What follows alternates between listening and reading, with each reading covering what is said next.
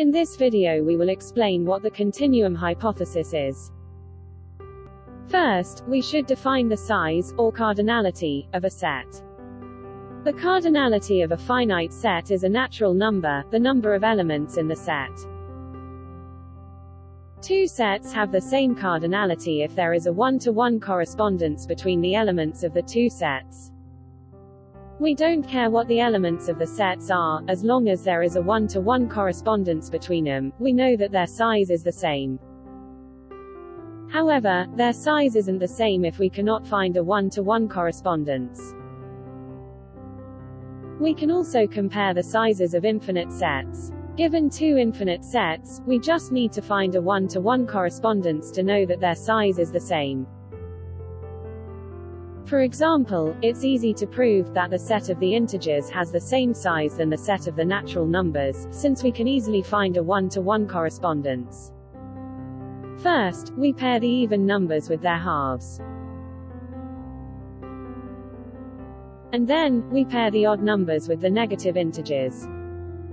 We have just found a one-to-one correspondence, so we can say that the two sets have the same size, or cardinality.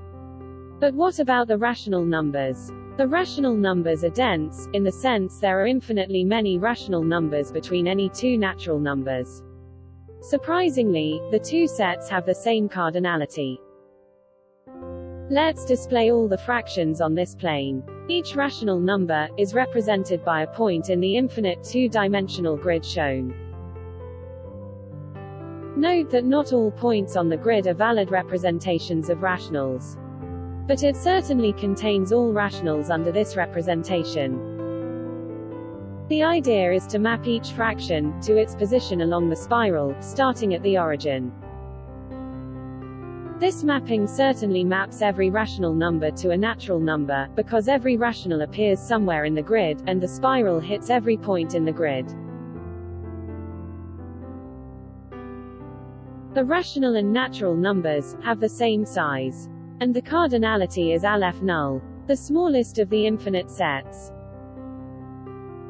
But what about the set of the real numbers? Is its size bigger than the natural numbers?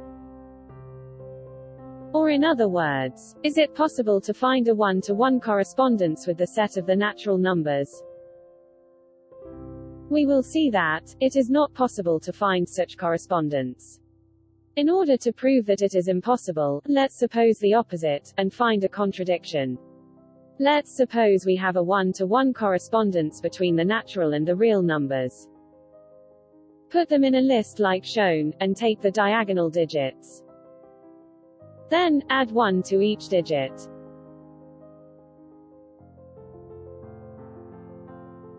By construction, this new number is not in our list, since it will differ by at least one digit, to each number in the list. Therefore, no such one-to-one correspondence can exist. The size of the real numbers is bigger than the natural numbers. So far, we have found two different size of infinite sets, with the reals being larger. But we can ask ourselves, is this larger set the next infinite set after the naturals? Or, can we find yet another infinite set with a size between the naturals and the reals?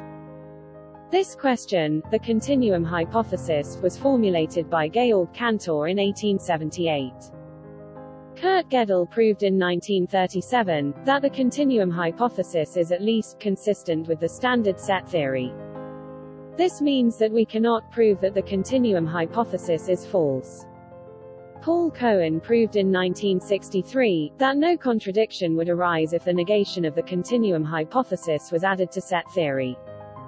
So, the continuum hypothesis is independent of the standard set theory. We can add the hypothesis, or its negation, as an axiom, preserving the consistency of the theory.